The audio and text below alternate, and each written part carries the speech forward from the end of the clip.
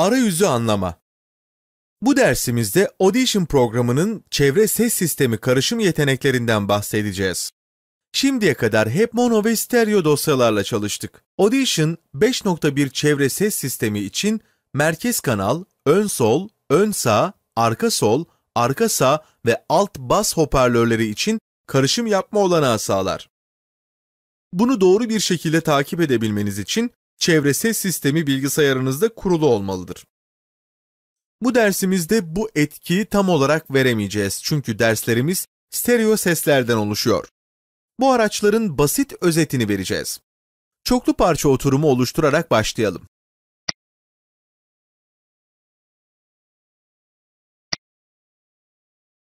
Adını Çevre Ses Sistemi Test olarak değiştirelim. Müzik klasörüne kaydedeceğiz. Örnek oranını 44.1, bit derinliğini 32 bit olarak ayarlayalım.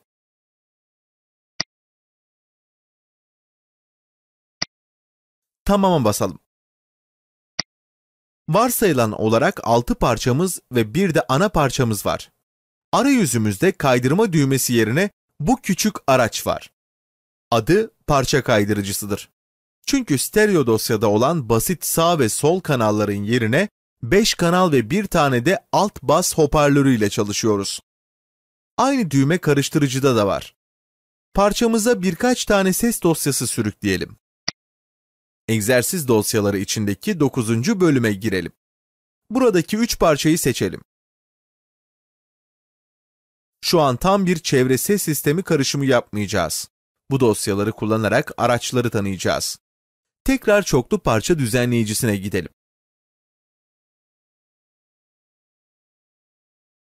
Shift tuşuna basarak üçünü seçelim. İlk parça üzerine sürükleyelim. Parçalar otomatik olarak dağıtılacaktır. Varsayılan olarak her parçada parça kaydırıcısı aynı konumda ve ön ortaya hizalıdır.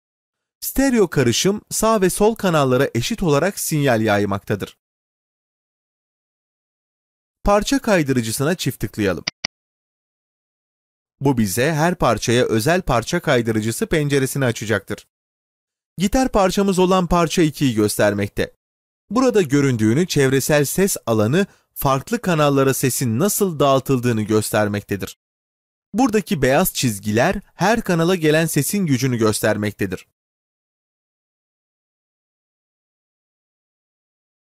İkisi de aynı uzunlukta. Bunları görmek biraz zor. Çünkü yeşil ve mavi tabakalarla kaplılar. Bunlar açı göstergeleri, bunlar sesin nereden çıktığını göstermektedir.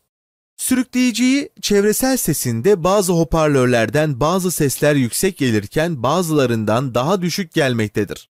Buradaki dereceleri kaydırarak sesin oda içinde farklı yerlerden gelmesinin benzeşimini yapabilirsiniz.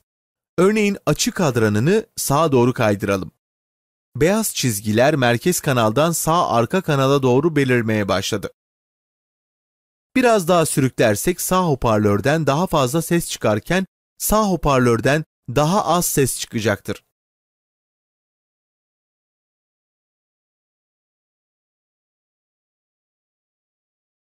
Eğer yeterince uzağa sürüklersek sesler sol arka hoparlörden de gelmeye başlayacaktır.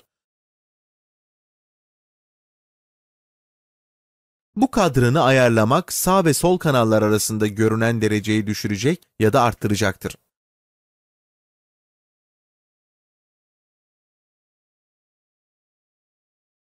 Varsayılan değer 30'dur.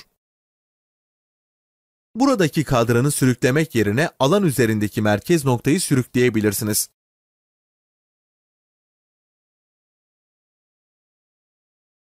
Bunu aynı zamanda içeri ya da dışarı sürükleyebilirsiniz. Bu aşağıdaki yarıçap kaydırıcısını hareket ettirmektedir. Bunu içeri sürüklediğiniz zaman arka hoparlörlerden gelen ses artarken ön hoparlörden gelen ses azalacaktır. Dışarı doğru sürüklediğinizde ses sadece bazı hoparlörden gelecektir. İçe doğru sürükledikçe daha az belirgin ses oluşacaktır. Eğer yarıçapı merkeze %0'a sürüklerseniz ses bütün hoparlörlerden eşit miktarda gelecektir.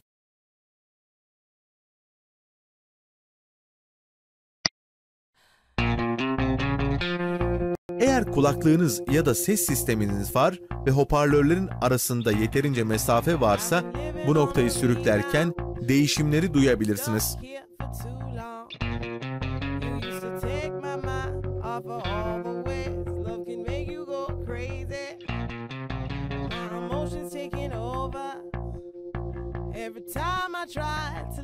Eğer tam merkeze sürüklersek sessiz hale gelecektir. Ayrıca aşağıda 2 tane daha kaydırıcı bulunmaktadır. Merkez kaydırıcısı sağ ve sol kanallara göre merkez kanalın seviye yüzdesine karar verir.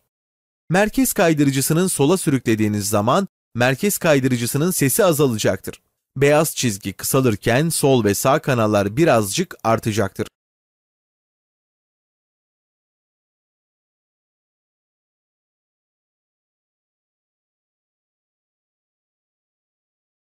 En altta bulunan LFE kaydırıcısı ise alt bas hoparlörüne gönderilen sinyal seviyesini ayarlar.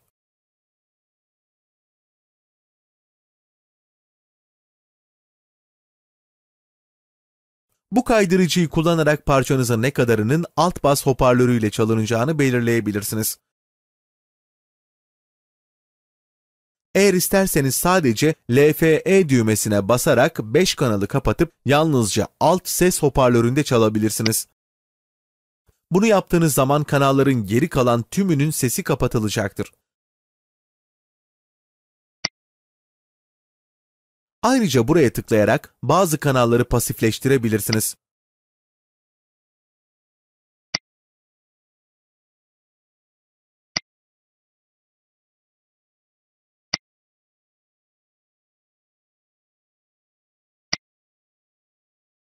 Bu parça kaydırıcısının basit özeti. Her parçanın kendine özgü ayarları vardır. Eğer isterseniz parça üzerindeki minik parça kaydırıcısını kullanarak düzenleme yapabilirsiniz. Ama bu araçla kesin sonuçlar elde etmek zordur. Çoğu zaman parça kaydırıcısını kullanmak daha kolaydır.